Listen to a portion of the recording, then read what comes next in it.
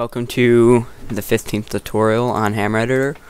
We're going to do something a little different today. We're going to go over installing custom content.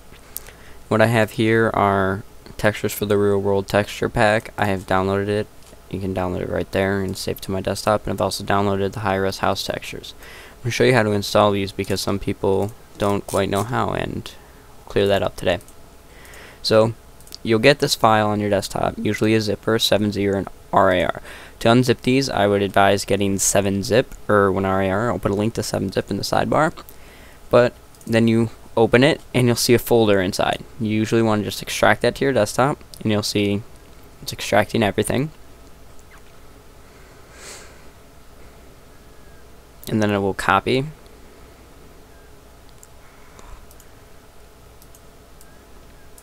And now we have it on our desktop right here.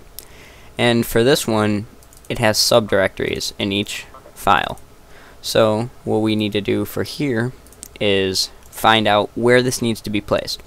So go for the closest one because this will tell us where it needs to go. And we open up the VMT and we see it goes in textures, real world textures / glass. So we know / glass is this material right here, so it just has to stay in a real world textures folder. And for these ones, for this glass material, it says textures, real world textures / glass / glass01. And this tells us that it needs to stay in its subdirectory inside of it. So to install this, we go to our Counter-Strike source folder and to C-Strike located at this address here. And go to materials. And then we drag and drop this whole folder inside the materials folder. We'll see a copy. And then it's in there. Now we go to these other textures. Extract those. And now they're right there. We open them up. We check the VMT. And you see this one, the base texture is just ceiling.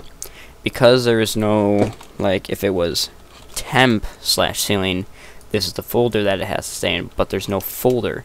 So it's just ceiling. So to install these, we just go into our materials folder and just drag them there. Now they're in here and you can use them. You just, because there's no subdirectory. And now we're also going to go over something a little bit advanced. You have to have pakrat for this. We're going to extract a model and materials from a map so we can use it in our map. So if you open up pakrat,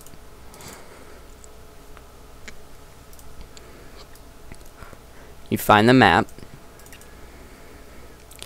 and you'll see over on the side it says material, texture, model. We're going to extract this table model here.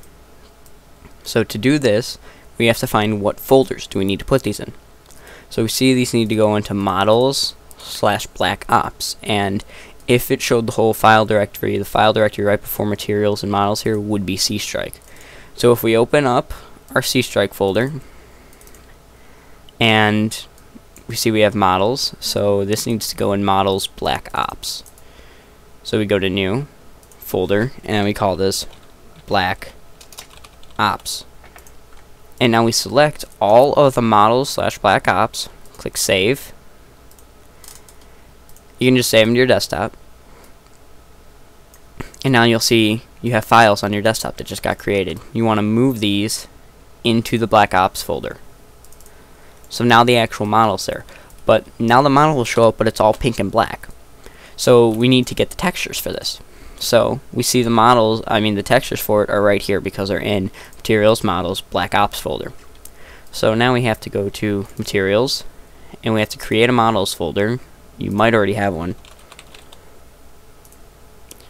And then we go in there and we create another folder called black ops. And now we want to save these. Your desktop again is fine. Then we want to drag them in. And now that table will work. It's very important when you install custom content like materials or models, you never ever rename something, because I have to stay in the same name. If you rename something, you're going to have to change some VMT stuff around. I don't know how to do it for models, but if you send me a PM, I can show you how to do it for materials, but it's not recommended to do. After SDK loads, I'll show you that all the textures have been loaded into Counter-Strike.